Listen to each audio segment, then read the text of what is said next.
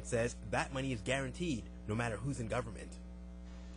Now, there was a bit of a political undertone at the end of the announcement. David Mouche praised Duncan and Windsor West MPP Sandra Pupatello for their commitment to the community and to the hospital. He says no matter your political allegiance, they delivered.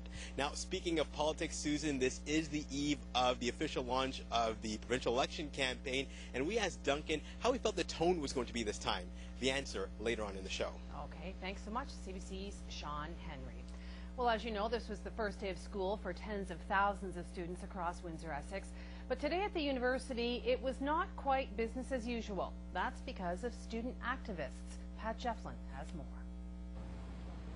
The yellow tape outside the financial aid office at the University of Windsor is part of a province-wide campaign by the Canadian Federation of Students.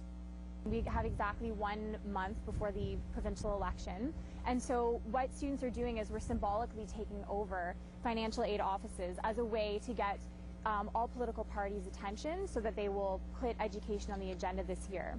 The activists want tuition fees reduced. We are demanding for all of the parties to immediately commit to a tuition fee reduction.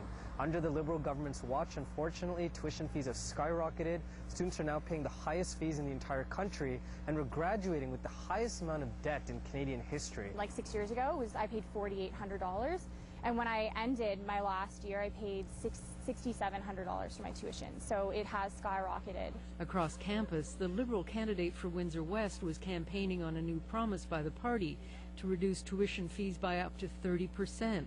It would start in January for eligible students. Full-time students with a family income of up to $160,000. So when we look at registrations and when we look at current figures, up to 86% of our current post-secondary students will be eligible for this grant. The president of the University of Windsor Student Alliance is a Liberal himself, and he endorsed the plan today. This is the only plan I've heard as of now, and as I said, I really hope to see other parties do the same thing and make education the cornerstone of their platforms. But the Take It Over campaign intends to stay nonpartisan. They want students to get involved politically and pressure all the politicians to make education a key issue. I'm going to read this pamphlet when I get home and see what I can do to help out not only myself but the fellow students that I go to school with. This parent from Mississauga brought his son to register today. He says education issues will definitely influence his vote. Because this is a quite heavy burden on the parents. We are forced to take an OSAP because we can't afford it. The Take It Over campaign plans to put out a report card on the various party platforms relating to tuition and education in general. Pat Jefflin, CBC News, Windsor. And meanwhile, at colleges across Ontario today, students still face long lineups in admissions. College administrators are trying to keep things going despite the strike that started last Thursday.